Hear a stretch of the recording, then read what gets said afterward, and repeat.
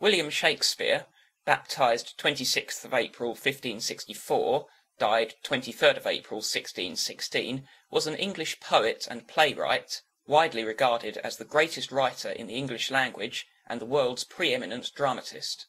He is often called England's national poet and the Bard of Avon, or simply the Bard. His surviving works consist of 38 plays, 154 sonnets, 2 long narrative poems, and several other poems. His plays have been translated into every major living language and are performed more often than those of any other playwright. Shakespeare was born and raised in Stratford-upon-Avon. At the age of 18, he married Anne Hathaway, who bore him 3 children, Susanna and twins Hamnet and Judith. Between 1585 and 1592, he began a successful career in London as an actor, writer, and part owner of the playing company the Lord Chamberlain's Men, later known as the King's Men. He appears to have retired to Stratford around 1613, where he died 3 years later. Few records of Shakespeare's private life survive, and there has been considerable speculation about such matters as his sexuality, religious beliefs, and whether the works attributed to him were written by others. Shakespeare produced most of his known work between 1590 and 1613. His early plays were mainly comedies and histories, genres he raised to the peak of sophistication and artistry by the end of the 16th century. Next, he wrote mainly tragedies until about 1608, including Hamlet, King Lear, and Macbeth, considered some of the finest examples in the English language. In his last phase, he wrote tragicomedies, also known as romances, and collaborated with other playwrights. Many of his plays were published in editions of varying quality and accuracy during his lifetime, and in 1623, 2 of his former theatrical colleagues published the first folio, a collected edition of his dramatic works that included all but 2 of the plays now recognised as Shakespeare's. Shakespeare was a respected poet and playwright in his own day, but his reputation did not rise to its present heights until the 19th century. The Romantics, in particular, acclaimed Shakespeare's genius, and the Victorians hero-worshipped Shakespeare with a reverence that George Bernard Shaw called bardolatry. In the 20th century, his work was repeatedly adopted and rediscovered by new movements in scholarship and performance. His plays remain highly popular today and are consistently performed and reinterpreted in diverse cultural and political contexts throughout the world.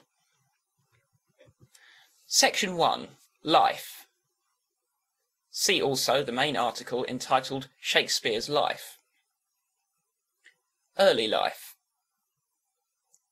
William Shakespeare was the son of John Shakespeare, a successful glover and alderman originally from Snitterfield, and Mary Arden, the daughter of an affluent land-owning farmer.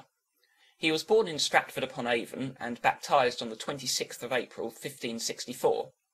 His unknown birthday is traditionally observed on the 23rd of April, St. George's Day. This date, which can be traced back to an 18th century scholar's mistake, has proved appealing because Shakespeare died on the 23rd of April 1616. He was the 3rd child of 8 and the eldest surviving son. Although no attendance records for the period survive, most biographers agree that Shakespeare was educated at the King's New School in Stratford, a free school chartered in 1553, about a quarter of a mile from his home. Grammar schools varied in quality during the Elizabethan era, but the curriculum was dictated by law throughout England, and the school would have provided an intensive education in Latin grammar and the classics. At the age of 18, Shakespeare married the 26-year-old Anne Hathaway. The consistory court of the Diocese of Worcester issued a marriage licence on the 27th of November 1582.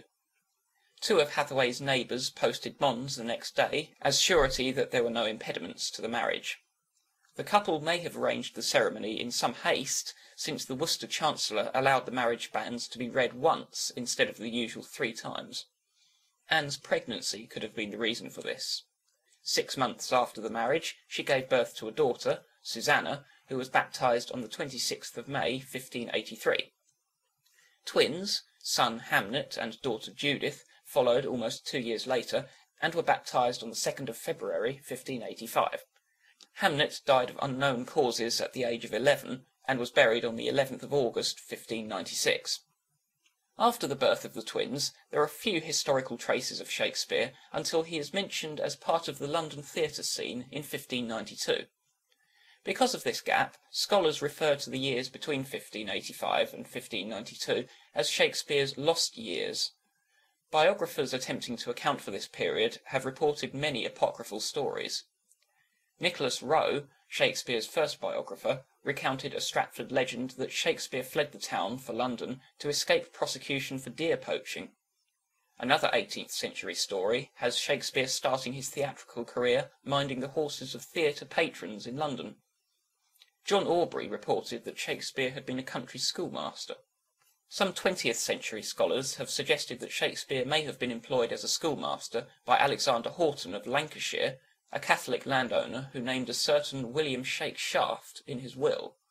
No evidence substantiates such stories, other than hearsay collected after his death. London and theatrical career. It is not known exactly when Shakespeare began writing, but contemporary allusions and records of performances show that several of his plays were on the London stage by 1592. He was well enough known in London by then to be attacked in print by the playwright Robert Greene. There is an upstart crow, beautified without feathers, that with his tiger's heart wrapped in a player's hide, supposes he is as well able to bombast out a blank verse as the best of you, and being an absolute Johannes factotum, is in his own conceit the only Shakes scene in a country. Scholars differ on the exact meaning of these words, but most agree that Greene is accusing Shakespeare of reaching above his rank in trying to match university-educated writers such as Christopher Marlowe, Thomas Nashe, and Greene himself. The line, "tiger's heart wrapped in a player's hide," parodying the phrase, "O tiger's heart wrapped in a woman's hide," from Shakespeare's Henry VI, Part 3, along with the pun "Shake scene," identifies Shakespeare as Greene's target. Greene's attack is the first recorded mention of Shakespeare's career in the theatre. Biographers suggest that his career may have begun any time from the mid-1580s to just before Greene's remarks. From 1594, Shakespeare's plays were performed only by the Lord Chamberlain's men, a company owned by a group of players, including Shakespeare, that soon became the leading playing company in London. After the death of Queen Elizabeth in 1603, the company was awarded a royal patent by the new king, James I, and changed its name to the King's Men. In 1599, a partnership of company members built their own theatre on the south bank of the Thames, which they called the Globe. In 1608, the partnership also took over the Blackfriars Indoor Theatre. Records of Shakespeare's property purchases and investments indicate that the company made him a wealthy man. In 1597, he bought the second largest house in Stratford, New Place, and in 1605 he invested in a share of the parish tithes in Stratford. Some of Shakespeare's plays were published in quarto editions from 1594. By 1598, his name had become a selling point and began to appear on the title pages. Shakespeare continued to act in his own and other plays after his success as a playwright. The 1616 edition of Ben Jonson's works names him on the cast lists for Every Man in His Humour, 1598, and Sejanus, His Fall, 1603. The absence of his name from the 1605 cast list for Jonson's Volpone is taken by some scholars as a sign that his acting career was nearing its end. The first folio of 1623, however, lists Shakespeare as one of the principal actors in all these plays, some of which was first staged after Volpone, although we cannot know for certain what roles he played. In 1610, John Davis of Hereford wrote that Good Will played kingly roles. In 1709, Rowe passed down a tradition that Shakespeare played the ghost of Hamlet's father. Later traditions maintain that he also played Adam in As You Like It, and the chorus in Henry V, though scholars doubt the sources of the information. Shakespeare divided his time between London and Stratford during his career. In 1596, the year before he bought New Place as his family home in Stratford, Shakespeare was living in the parish of St Helens, Bishopsgate, north of the River Thames. He moved across the river to Southwark by 1599, the year his company constructed the Globe Theatre there. By 1604 he had moved north of the river again, to an area north of St Paul's Cathedral, with many fine houses. There he rented rooms from a French Huguenot called Christopher Mountjoy, a maker of ladies' wigs and other headgear. Later years and death. After 1606 to 1607, Shakespeare wrote fewer plays, and none are attributed to him after 1613. His last 3 plays were collaborations, probably with John Fletcher, who succeeded him as the house playwright for the King's Men. Rowe was the first biographer to pass down the tradition that Shakespeare retired to Stratford some years before his death, but retirement from all work was uncommon at that time, and Shakespeare continued to visit London. In 1612 he was called as a witness in a court case concerning the marriage settlement of Mountjoy's daughter, Mary. In March 1613 he bought a gatehouse in the Blackfriars Priory, and from November 1614 he was in London for several weeks with his son-in-law, John Hall. Shakespeare died on the 23rd of April 1616, and was survived by his wife and 2 daughters. Susanna had married a physician, John Hall, in 1607, and Judith had married Thomas Quinney, a vintner, 2 months before Shakespeare's death. In his will, Shakespeare left the bulk of his large estate to his elder daughter, Susanna. The terms instructed that she pass it down intact to the first son of her body. The Quinneys had 3 children, all of whom died without marrying. The Halls had 1 child, Elizabeth, who married twice but died without children in 1670, ending Shakespeare's direct line. Shakespeare's will scarcely mentions his wife, Anne, who was probably entitled to 1/3 of his estate automatically. He did make a point, however, of leaving her "my second best bed," a bequest that has led to much speculation. Some scholars see the bequest as an insult to Anne, whereas others believe that the second best bed would have been the matrimonial bed, and therefore rich in significance. Shakespeare was buried in the chancel of the Holy Trinity Church 2 days after his death. Some time before 1623, a monument was erected in his memory on the north wall, with a half-effigy of him in the act of writing. Its plaque compares him to Nestor, Socrates, and Virgil. A stone slab covering his grave is inscribed with a curse against moving his bones. "Good friend, for Jesus' sake forbear to dig the dust enclose it here. Blessed be the man that spares these stones, and cursed be he that moves my bones." Section 2. Plays. See also the main article entitled Shakespeare's Plays. Scholars have often noted 4 periods in Shakespeare's writing career. Until the mid-1590s, he wrote mainly comedies influenced by Roman and Italian models, and history plays in the popular chronicle tradition. His second period began in about 1595 with the tragedy Romeo and Juliet, and ended with the tragedy of Julius Caesar in 1599. During this time, he wrote what are considered his greatest comedies and histories. From about 1600 to about 1608, his tragic period, Shakespeare wrote mostly tragedies, and from about 1608 to 1613, mainly tragicomedies called romances. The first recorded works of Shakespeare are Richard III and the 3 parts of Henry VI, written in the early 1590s during a vogue for historical drama. Shakespeare's plays are difficult to date, however, and studies of the texts suggest that Titus Andronicus, the Comedy of Errors, the Taming of the Shrew, and 2 Gentlemen of Verona may also belong to Shakespeare's earliest period. His first histories, which draw heavily on the 1587 edition of Raphael Holinshead's Chronicles of England, Scotland, and Ireland, dramatise the destructive results of weak or corrupt rule, and have been interpreted as a justification for the origins of the Tudor dynasty. Their composition was influenced by the works of other Elizabethan dramatists, especially Thomas Kyd and Christopher Marlowe, by the traditions of medieval drama, and by the plays of Seneca. The Comedy of Errors was also based on classical models, but no source for the Taming of the Shrew has been found, though it is related to a separate play of the same name, and may have derived from a folk story. Like 2 Gentlemen of Verona, in which 2 friends appear to approve of rape, the Shrew's story of the taming of a woman's independent spirit by a man sometimes troubles modern critics and directors. Shakespeare's early classical and Italianate comedies, containing tight double plots and precise comic sequences, give way in the mid-1590s to the romantic atmosphere of his greatest comedies. A Midsummer Night's Dream is a witty mixture of romance, fairy magic, and comic low-life scenes. Shakespeare's next comedy, the equally romantic The Merchant of Venice, contains a portrayal of the vengeful Jewish moneylender Shylock, which reflected Elizabethan views but may appear racist to modern audiences. The wit and wordplay of Much Ado About Nothing, the charming rural setting of As You Like It, and the lively merrymaking of Twelfth Night complete Shakespeare's sequence of great comedies. After the lyrical Richard II, written almost entirely in verse, Shakespeare introduced prose comedy into the histories of the late 1590s, Henry IV, Parts 1 and 2, and Henry V.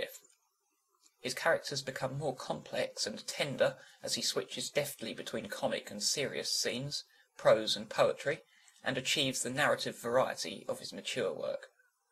This period begins and ends with two tragedies, Romeo and Juliet, the famous romantic tragedy of sexually charged adolescence, love and death, and Julius Caesar, based on Sir Thomas North's 1579 translation of Plutarch's Parallel Lives, which introduced a new kind of drama. According to Shakespearean scholar James Shapiro, in Julius Caesar, the various strands of politics, character, inwardness, contemporary events, even Shakespeare's own reflections on the act of writing, began to infuse each other. Shakespeare's so-called tragic period lasted from about 1600 to 1608, though he also wrote the so-called problem plays Measure for Measure, Troilus and Cressida, and All's Well That Ends Well during this time, and had written tragedies before. Many critics believe that Shakespeare's greatest tragedies represent the peak of his art. The hero of the first, Hamlet, has probably been more discussed than any other Shakespearean character, especially for his famous soliloquy, "To be or not to be, that is the question." Unlike the introverted Hamlet, whose fatal flaw is hesitation, the heroes of the tragedies that followed, Othello and King Lear, are undone by hasty errors of judgment. The plots of Shakespeare's tragedies often hinge on such fatal errors or flaws, which overturn order and destroy the hero and those he loves. In Othello, the villain, Iago, stokes Othello's sexual jealousy to the point where he murders the innocent wife who loves him. In King Lear, the old king commits the tragic error of giving up his powers, triggering scenes which lead to the murder of his daughter and the torture and blinding of the Duke of Gloucester. According to the critic Frank Kermode, the play offers neither its good characters nor its audience any relief from its cruelty. In Macbeth, the shortest and most compressed of Shakespeare's tragedies, uncontrollable ambition incites Macbeth and his wife, Lady Macbeth, to murder the rightful king and usurp the throne, until their own guilt destroys them in turn. In this play, Shakespeare adds a supernatural element to the tragic structure. His last major tragedies, Antony and Cleopatra and Coriolanus, contain some of Shakespeare's finest poetry, and were considered his most successful tragedies by the poet and critic T.S. Eliot. In his final period, Shakespeare turned to romance or tragicomedy, and completed three more major plays, Cymbeline, The Winter's Tale, and The Tempest, as well as the collaboration Pericles, Prince of Tyre. Less bleak than the tragedies, these four plays are graver in tone than the comedies of the 1590s, but they end with reconciliation and the forgiveness of potentially tragic errors. Some commentators have seen this change in mood as evidence of a more serene view of life on Shakespeare's part, but it may merely reflect the theatrical fashion of the day. Shakespeare collaborated on two further surviving plays, Henry VIII and The Two Noble Kinsmen, probably with John Fletcher. Performances. See also the main article entitled Shakespeare in Performance. It is not clear for which companies Shakespeare wrote his early plays. The title page of the 1594 edition of Titus Andronicus reveals that the play had been acted by three different troupes. After the plagues of 1592 to 1593, Shakespeare's plays were performed by his own company at the Theatre and the Curtain in Shoreditch, north of the Thames. Londoners flocked there to see the first part of Henry IV, Leonard Digges recording, "Let but Falstaff come, Hal, Poins, the rest, and you scarce shall have a room." When the company found themselves in dispute with their landlord, they pulled the theatre down and used the timbers to construct the Globe Theatre, the first playhouse built by actors for actors, on the south bank of the Thames at Southwark. The Globe opened in autumn 1599, with Julius Caesar, one of the first plays staged. Most of Shakespeare's greatest post-1599 plays were written for the Globe, including Hamlet, Othello, and King Lear. After the Lord Chamberlain's men were renamed the King's Men in 1603, they entered a special relationship with the new King James. Although the performance records are patchy, the King's Men performed 7 of Shakespeare's plays at court between the 1st of November 1604 and the 31st of October 1605, including 2 performances of The Merchant of Venice. After 1608, they performed at the indoor Blackfriars Theatre during the winter and the Globe during the summer. The indoor setting, combined with the Jacobean fashion for lavishly staged masks, allowed Shakespeare to introduce more elaborate stage devices. In Cymbeline, for example, Jupiter descends in thunder and lightning, sitting upon an eagle. He throws a thunderbolt. The ghosts fall on their knees. The actors in Shakespeare's company included the famous Richard Burbage, William Kemp, Henry Condell, and John Heminges. Burbage played the leading role in the first performances of many of Shakespeare's plays, including Richard III, Hamlet, Othello, and King Lear. The popular comic actor Will Kemp played the servant Peter in Romeo and Juliet, and Dogberry in Much Ado About Nothing, among other characters. He was replaced around the turn of the 16th century by Robert Armin, who played roles such as Touchstone in As You Like It, and the Fool in King Lear. In 1613, Sir Henry Wotton recorded that Henry VIII was set forth with many extraordinary circumstances of pomp and ceremony. On the 29th of June, however, a cannon set fire to the thatch of the Globe and burned the theatre to the ground, an event which pinpoints the date of a Shakespeare play with rare precision. Textual sources. In 1623, John Heminges and Henry Condell, 2 of Shakespeare's friends from the King's Men, published the first folio, a collected edition of Shakespeare's plays. It contains 36 texts, including 18 printed for the first time. Many of the plays had already appeared in quarto versions, flimsy books made from sheets of paper folded twice to make 4 leaves. No evidence suggests that Shakespeare approved these editions, which the first folio describes as stolen and surreptitious copies. Alfred Pollard termed some of them bad quartos because of their adapted, paraphrased or garbled texts, which may, in places, have been reconstructed from memory. Where several versions of a play survive, each differs from the other. The differences may stem from copying or printing errors, from notes by actors or audience members, or from Shakespeare's own papers. In some cases, for example Hamlet, Troilus and Cressida, and Othello, Shakespeare could have revised texts between the quarto and folio editions. The folio version of King Lear is so different from the 1608 quarto that the Oxford Shakespeare prints them both, since they cannot be conflated without confusion. Section 3. Poems. In 1593 and 1594, when the theatres were closed because of plague, Shakespeare published 2 narrative poems on erotic themes, Venus and Adonis, and The Rape of Lucrece. He dedicated them to Henry Wriothesley, Earl of Southampton. In Venus and Adonis, an innocent Adonis rejects the sexual advances of Venus, while in The Rape of Lucrece, the virtuous wife Lucrece is raped by the lustful Tarquin. Influenced by Ovid's Metamorphoses, the poems show the guilt and moral confusion that result from uncontrolled lust. Both proved popular and were often reprinted during Shakespeare's lifetime. A third narrative poem, A Lover's Complaint, in which a young woman laments her seduction by a persuasive suitor, was printed in the first edition of the Sonnets in 1609. Most scholars now accept that Shakespeare wrote A Lover's Complaint. Critics consider that its fine qualities are marred by leaden effects. The Phoenix and the Turtle, printed in Robert Chester's 1601 Love's Martyr, mourns the death of the legendary Phoenix and his lover, the faithful turtle-dove. In 1599, 2 early drafts of sonnets 138 and 144 appeared in The Passionate Pilgrim, published under Shakespeare's name, but without his permission. Sonnets. See also the main article entitled Shakespeare's Sonnets. Published in 1609, the sonnets were the last of Shakespeare's non-dramatic works to be printed. Scholars are not certain when each of the 154 sonnets was composed, but evidence suggests that Shakespeare wrote sonnets throughout his career for a private readership. Even before the two unauthorised sonnets appeared in The Passionate Pilgrim in 1599, Francis Meres had referred in 1598 to Shakespeare's sugared sonnets among his private friends. Few analysts believe that the published collection follows Shakespeare's intended sequence.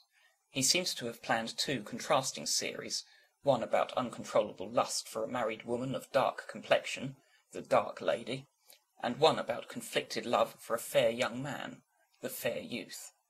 It remains unclear if these figures represent real individuals, or if the authorial I who addresses them represents Shakespeare himself, though Wordsworth believed that with the sonnets Shakespeare unlocked his heart. The 1609 edition was dedicated to a Mr. W.H., credited as the only begetter of the poems. It is not known whether this was written by Shakespeare himself or by the publisher, Thomas Thorpe, whose initials appear at the foot of the dedication page, nor is it known who Mr. W.H. was, despite numerous theories, or whether Shakespeare even authorised the publication. Critics praise the sonnets as a profound meditation on the nature of love, sexual passion, procreation, death, and time. Section 4. Style. See also the main article entitled Shakespeare's Style. Shakespeare's first plays were written in the conventional style of the day. He wrote them in a stylized language that does not always spring naturally from the needs of the characters or the drama.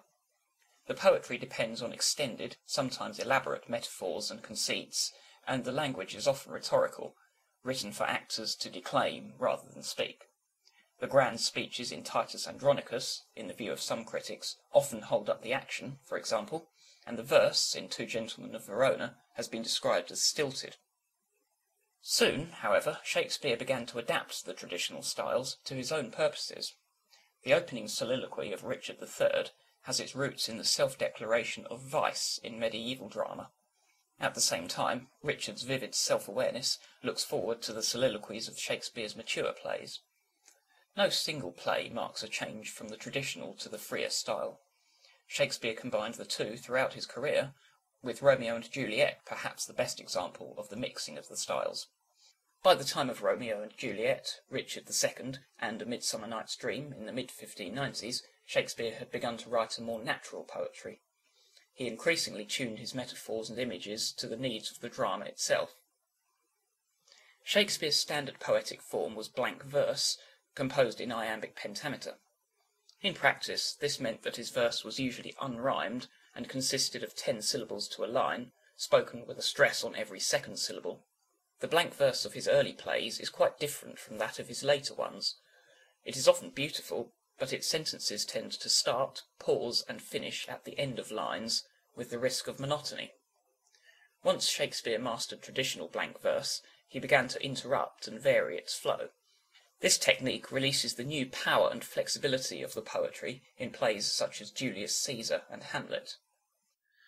Shakespeare uses it, for example, to convey the turmoil in Hamlet's mind. "Sir, in my heart there was a kind of fighting that would not let me sleep. Methought I lay worse than the mutings in the bilboes. Rashly, and praised be rashness for it, let us know our indiscretion sometimes serves us well." After Hamlet, Shakespeare varied his poetic style further, particularly in the more emotional passages of the late tragedies. The literary critic A.C. Bradley described this style as more concentrated, rapid, varied, and in construction less regular, not seldom twisted or elliptical. In the last phase of his career, Shakespeare adopted many techniques to achieve these effects. These included run-on lines, irregular pauses and stops, and extreme variations in sentence structure and length. In Macbeth, for example, the language darts from one unrelated metaphor or simile to another. "Was the hope drunk wherein you dressed yourself?" Act 1, Scene 7, lines 35 to 38. "Pity, like a naked newborn babe, striding the blast, or heaven's cherubim, horsed upon the sightless couriers of the air." Act 1, Scene 7, lines 21 to 25. The listener is challenged to complete the sense. The late romances, with their shifts in time and surprising turns of plot, inspired a last poetic style in which long and short sentences are set against one another, clauses are piled up, subject and object are reversed, and words are omitted, creating an effect of spontaneity. Shakespeare's poetic genius was allied with a practical sense of the theatre. Like all playwrights of the time, Shakespeare dramatised stories from sources such as Petrarch and Holinshead. He reshaped each plot to create several centres of interest and show as many sides of a narrative to the audience as possible. This strength of design ensures that a Shakespeare play can survive translation, cutting, and wide interpretation without loss to its core drama. As Shakespeare's mastery grew, he gave his characters clearer and more varied motivations and distinctive patterns of speech. He preserved aspects of his earlier style in the later plays, however. In his late romances, he deliberately returned to a more artificial style, which emphasised the illusion of theatre. Section 5. Influence. See also the main article entitled Shakespeare's Influence. Shakespeare's work has made a lasting impression on later theatre and literature. In particular, he expanded the dramatic potential of characterization, plot, language, and genre. Until Romeo and Juliet, for example, romance had not been viewed as a worthy topic for tragedy. Soliloquies had been used mainly to convey information about characters or events, but Shakespeare used them to explore characters' minds. His work heavily influenced later poetry. The Romantic poets attempted to revive Shakespearean verse drama, though with little success. Critic George Steiner described all English verse dramas from Coleridge to Tennyson as feeble variations on Shakespearean themes. Shakespeare influenced novelists such as Thomas Hardy, William Faulkner, and Charles Dickens. Dickens often quoted Shakespeare, drawing 25 of his titles from Shakespeare's works. The American novelist Herman Melville's soliloquies owe much to Shakespeare. His Captain Ahab in Moby Dick is a classic tragic hero inspired by King Lear. Scholars have identified 20,000 pieces of music linked to Shakespeare's works. These include 2 operas by Giuseppe Verdi, Otello and Falstaff, whose critical standing compares with that of the source plays. Shakespeare has also inspired many painters, including the Romantics and the Pre-Raphaelites. The Swiss Romantic artist Henry Fuseli, a friend of William Blake, even translated Macbeth into German. The psychoanalyst Sigmund Freud drew on Shakespearean psychology, in particular that of Hamlet, for his theories of human nature. In Shakespeare's day, English grammar and spelling were less standardised than they are now, and his use of language helped shape modern English. Samuel Johnson quoted him more often than any other author in his A Dictionary of the English Language, the first serious work of its type. Expressions such as "with bated breath" from The Merchant of Venice and "a foregone conclusion" from Othello have found their way into everyday English speech. Section 6. Critical Reputation. See also the main articles entitled Shakespeare's Reputation and Timeline of Shakespeare Criticism. Shakespeare was never revered in his lifetime, but he received his share of praise. In 1598, the cleric and author Francis Meres singled him out from a group of English writers as the most excellent in both comedy and tragedy, and the authors of the Parnassus plays at St. John's College, Cambridge, numbered him with Chaucer, Gower, and Spenser. In the first folio, Ben Jonson called Shakespeare the soul of the age, the applause, delight, the wonder of our stage, though he had remarked elsewhere that Shakespeare wanted art. Between the restoration of the monarchy in 1660 and the end of the 17th century, classical ideas were in vogue. As a result, critics of the time mostly rated Shakespeare below John Fletcher and Ben Jonson. Thomas Rymer, for example, condemned Shakespeare for mixing the comic with the tragic.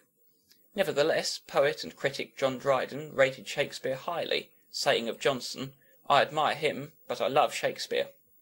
For several decades, Rymer's view held sway, but during the 18th century, critics began to respond to Shakespeare on his own terms and acclaim what they termed his natural genius.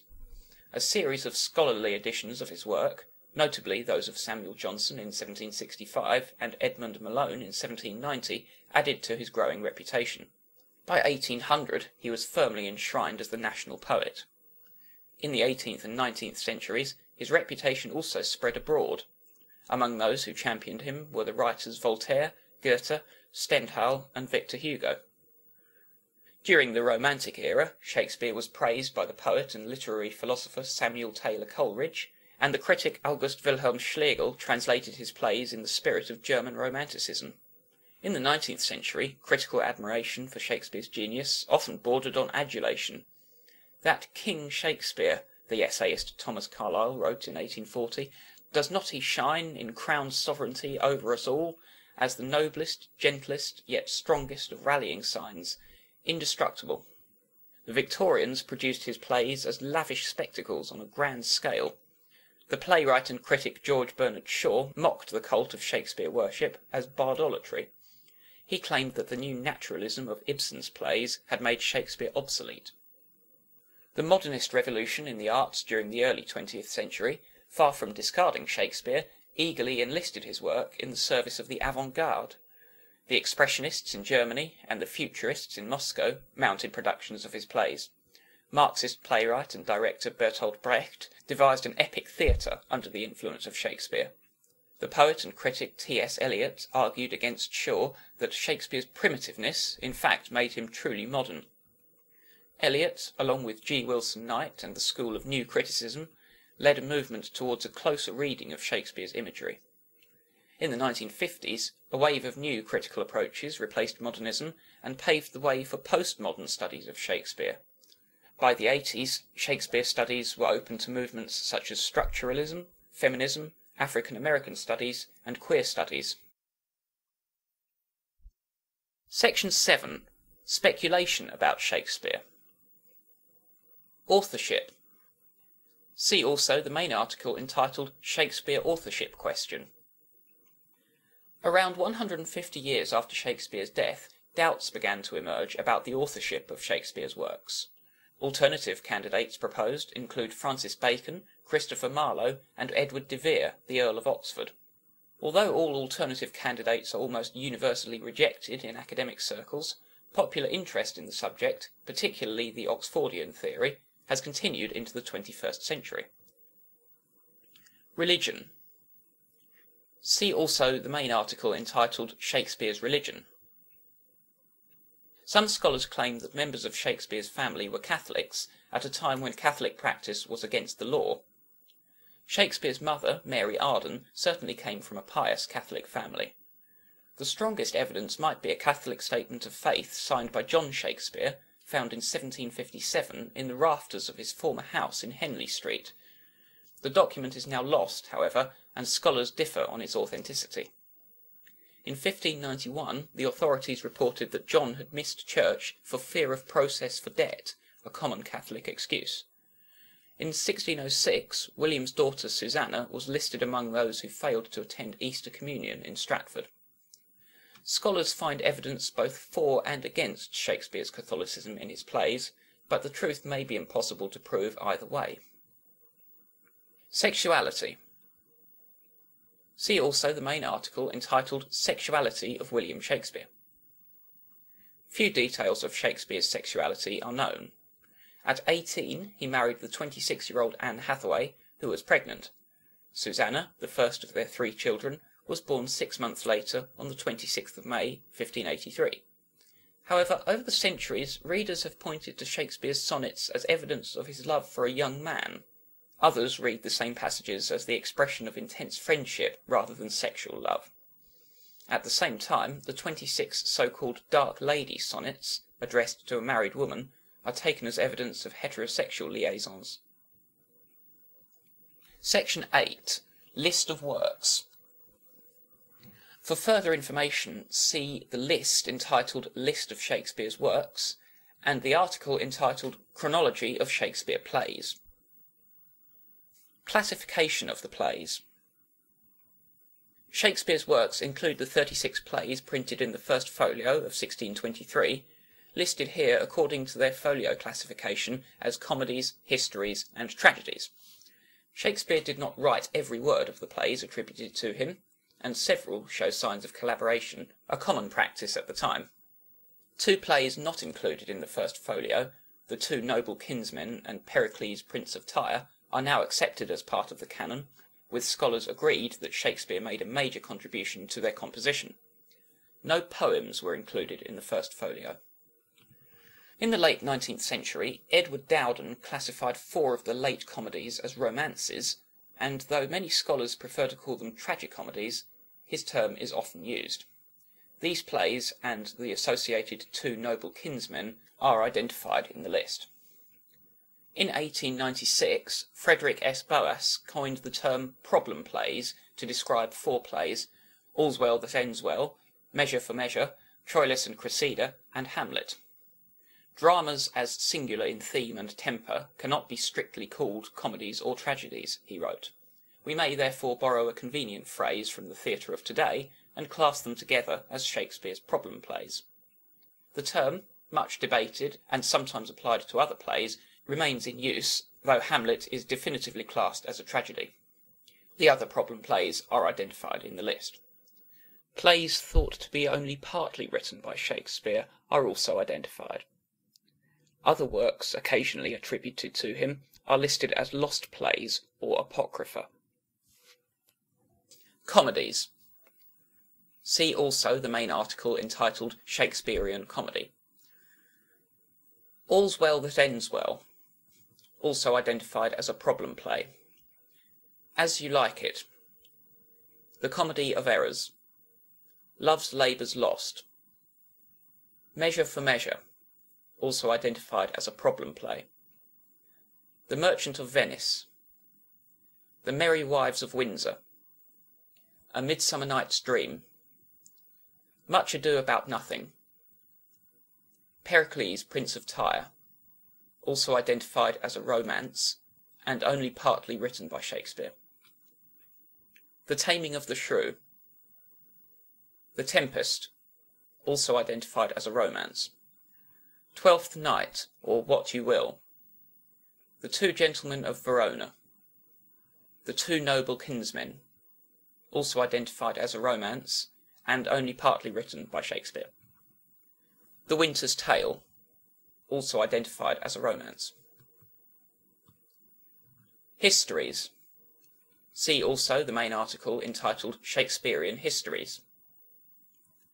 King John, Richard II, Henry IV, Part 1, Henry IV, Part 2, Henry V, Henry VI, Part 1, only partly written by Shakespeare, Henry VI, Part 2, Henry VI, Part 3, Richard III, Henry VIII, only partly written by Shakespeare. Tragedies. See also the main article entitled Shakespearean Tragedy. Romeo and Juliet, Coriolanus, Titus Andronicus, only partly written by Shakespeare. Timon of Athens, only partly written by Shakespeare. Julius Caesar, Macbeth, only partly written by Shakespeare. Hamlet, Troilus and Cressida, also described as a problem play. King Lear, Othello, Antony and Cleopatra, Cymbeline, also identified as a romance. Poems. Shakespeare's Sonnets, Venus and Adonis, The Rape of Lucrece, The Passionate Pilgrim, The Phoenix and the Turtle, A Lover's Complaint. Lost Plays. Love's Labour's Won, Cardenio, only partly written by Shakespeare. Apocrypha. See also the main article entitled Shakespeare Apocrypha. Arden of Faversham, The Birth of Merlin, Locrine, The London Prodigal, The Puritan, The Second Maiden's Tragedy, Sir John Oldcastle, Thomas Lord Cromwell. A Yorkshire Tragedy. Edward III. Sir Thomas More. Notes to the works. Many scholars believe that Pericles was co-written with George Wilkins. The Two Noble Kinsmen was co-written with John Fletcher. Henry VI Part 1 is often thought to be the work of a group of collaborators, but some scholars, for example Michael Hathaway, believe the play was wholly written by Shakespeare. Henry VIII was co-written with John Fletcher. Brian Vickers suggests that Titus Andronicus was co-written with George Peele, though Jonathan Bate, the play's most recent editor for the ardent Shakespeare, believes it to be wholly the work of Shakespeare. Brian Vickers and others believe that Timon of Athens was co-written with Thomas Middleton, though some commentators disagree. The text of Macbeth which survives has plainly been altered by later hands. Most notable is the inclusion of two songs from Thomas Middleton's play The Witch of 1615. The Passionate Pilgrim, published under Shakespeare's name in 1599 without his permission, includes early versions of two of his sonnets, 3 extracts from Love's Labour's Lost, several poems known to be by other poets, and 11 poems of unknown authorship for which the attribution to Shakespeare has not been disproved. Cardenio was apparently co-written with John Fletcher. Further reading. Shakespeare's Lives by S. Schönbaum, published 1991 by Oxford University Press. Will in the World, How Shakespeare Became Shakespeare by Stephen Greenblatt, published 2005 by Pimlico. Shakespeare, A Life by Park Honan, published 1998 by Oxford University Press. The Oxford Shakespeare, The Complete Works, 2nd edition, by Stanley Wells et al., published 2005 by Oxford University Press. The Art of Shakespeare's Sonnets, by Helen Vendler, published 1997 by Harvard University Press.